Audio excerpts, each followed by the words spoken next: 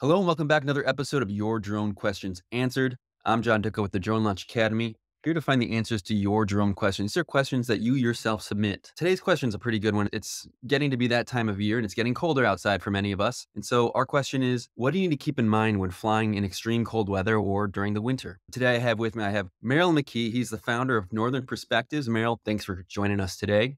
No problem. So, Meryl, before we get into this question, how about you introduce yourself? Tell us a little bit about what you do with Northern Perspectives and your experience with drones. Sure. I founded Northern Perspectives a few years ago. I wanted to play with a drone as a toy, so I decided to make a business out of it so I could justify the purchase. Mostly, I do a lot of real estate stuff. Today, I have a mapping gig I'm going to be doing just a little bit later. So, do a little bit of everything. I live in Northern New York. So, a lot of times when people say, they hear me say that I live in New York, they think of New York City. New York City is like a 6-hour drive. I call where I live almost Canada, New York. It gets cold up here.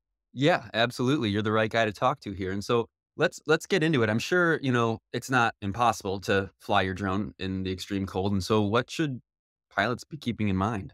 Yeah, absolutely. So, especially the way that all of these drones have gotten better and better every single year, they are able to handle the cold a lot better. But there are definitely some things you should keep in mind. The first one that I like to talk about is to plan your mission, which is something you should do for every one of your gigs, every one of your flying job. You should at least know where you're going, know what the weather conditions are, and that kind of stuff. But it's even more important in the winter. Plan where you're going to park, because we're going to talk about keeping batteries and yourself warm, and you might want to be able to know where to take off and compared to where you're parking your car and things like that too. So planning your mission is probably the first and most important tip before you go out to fly. Excellent.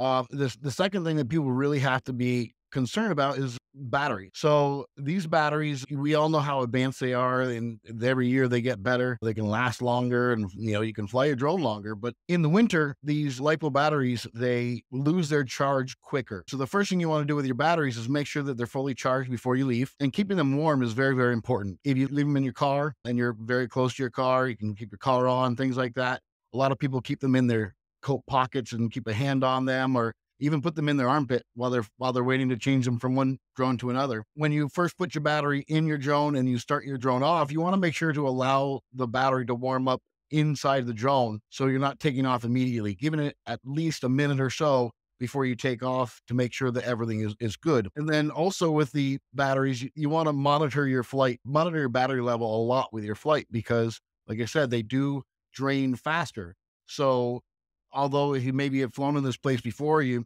could have gone a lot further for a lot longer. In the cold, you're not going to be able to go so far. So monitor your battery level, knowing how far away you are, your drone is, and always keeping visual line of sight is very important. The next thing is being prepared for yourself, making sure you have the proper weather gear, jackets, hats, gloves. More recently, they have screen tip finger gloves, especially for, if you're using a drone that you're using your cell phone screen or a touch screen. I know Spider makes a really good glove that you can actually touch your screen with. And then now keep your hands warm while you're flying and not have to worry about taking off your gloves. That's a great tip. Yeah. And then the other thing that I always talk about when you're flying out in the cold weather is pack extra clothes. If you do get out there and it starts snowing and you get wet, you might want to change your shirt and your socks or something, or shoes, and depending on how that all goes. Okay. There's all kinds of extras we talk about with flying in the cold. I was not a big landing pad guy. When I'm out flying, I like to hand launch my drone more often than not. And, if there's a crowd, they think it's cool and all that, I'm really good at it, done a long time. But in the winter, having a landing pad to take off and land on is very important, because the first time you go out to fly, if you don't have something to land on, you're going to try to figure out, do I have to hand catch it? Where am I going to land it? In the middle of the road? You're going to want a dry place to land the drone. So having a landing pad is very important. They sell battery warmers nowadays. I don't have one personally, but they have some that you can plug into your car, and it'll keep your batteries at a good temperature. Hand warmers, they're all over TikTok shop right now.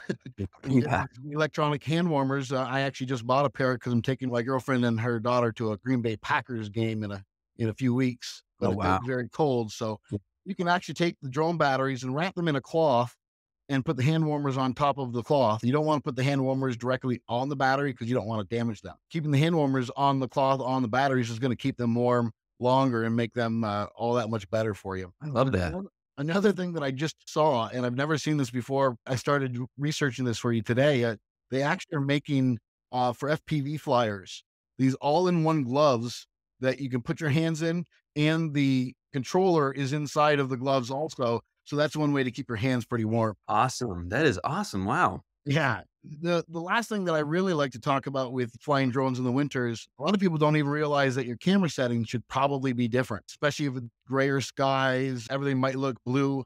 So what they say is to increase your shutter speed. You can increase your shutter speed and overexpose by about zero point 0.3 or zero point 0.7 stop. And then on top of that, you just adjust the white balance. Typically, about 6,500 Kelvin is a really good spot to adjust your white balance at. And by having those camera settings, you're going to be able to get the best picture quality as you're flying your drone in the winter. That's a great I was not expecting a tip like that, and I'm really glad you said it because I would never think about something like but there really is. I mean, you're shooting dead of winter, the lighting's different, the sun's kind of in a different place in the winter, and it's And very, very bright. the sun really reflects. If it is a bright day, it's going to reflect off the snow, causing all kinds of other issues too. So Meryl, these have been excellent tips. This could be a dumb question. Is there ever a time when it's just like, you know what, I'm just not flying and it's temperature related and really thinking about the drone, obviously as us, we can just say, no, it's just way too darn cold out here. We're not doing this. But when it comes to just the drone, could it ever just be too cold or if you check your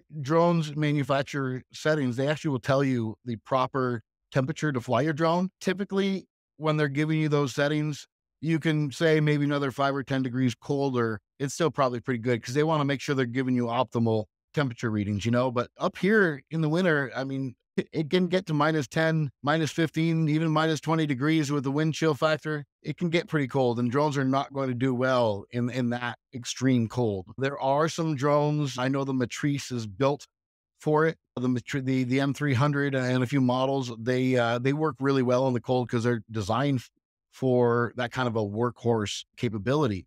But most people that are flying drones, whether it's the Air 2S, the new Air 3S, you know, DJI drones or Autel or whatever, most of those consumerish drones, you don't want to go if it's too cold for sure. So, yeah. then also weather. I mean, you don't want to, people don't think of snow like regular precipitation, like rain.